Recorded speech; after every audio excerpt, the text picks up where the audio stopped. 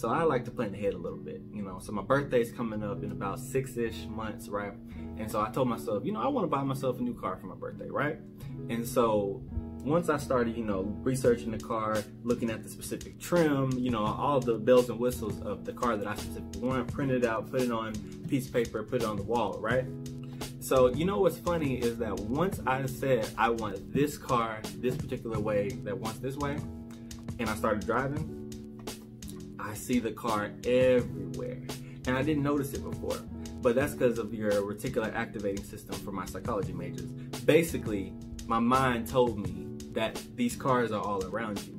So it's interesting that once we set our mind on the things that we want, once we have it in our mind that this is what I want and this is what I'm working towards, we start looking for avenues, we start seeing opportunities to get the things that we want, the things that we desire. So what I want you to do is to set in your mind the things that you want. Print it out, put it on a piece of paper, write the vision, make it plain. Whatever your process is, I want you to set your mind and set your expectations on the things that you're going after.